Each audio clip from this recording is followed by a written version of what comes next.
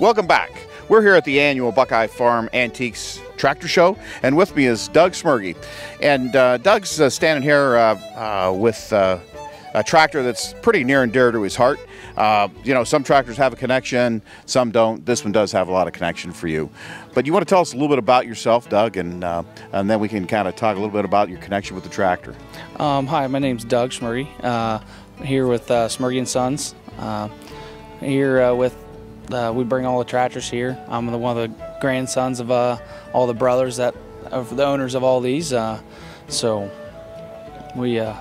with all the brothers of the tractors.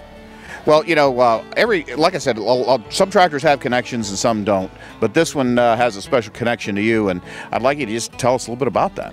Well, this tractor came from my grandpa, Dan Schaub.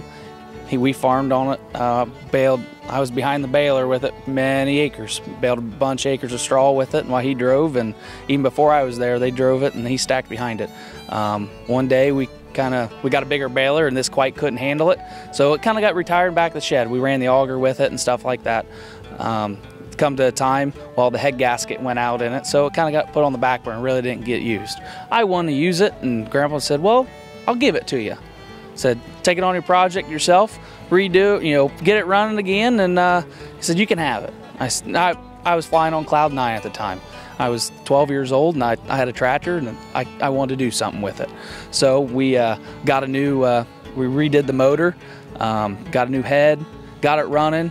I redid a lot of gaskets in it, so I wanted to use it. I cultivated probably 50 acres of corn with it. I wanted to work all the tweaks out before I got it all repainted because I didn't want to leak or anything like that.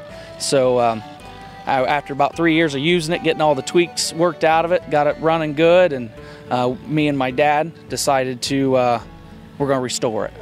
It took a little over a year to get it all sanded down, power wash, you know, all the stuff, the hard labor that goes into it, the amount of labor hours that you have and stuff like this.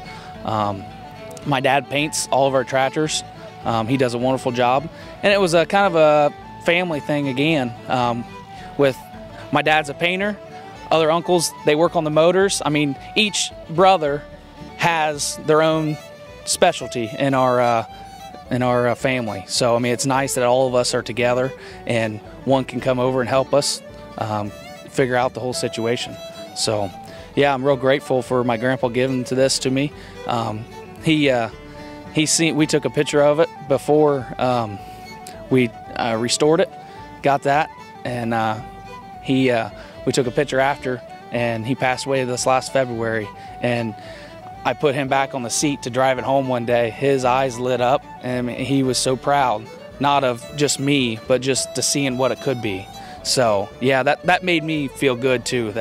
So yeah, that's a little bit of story behind this one. It's pretty close to the heart, and it will never leave.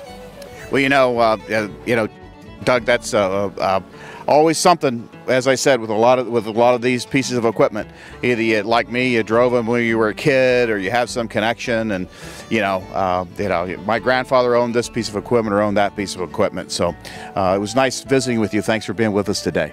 Hey, thank you guys. Appreciate it for being here.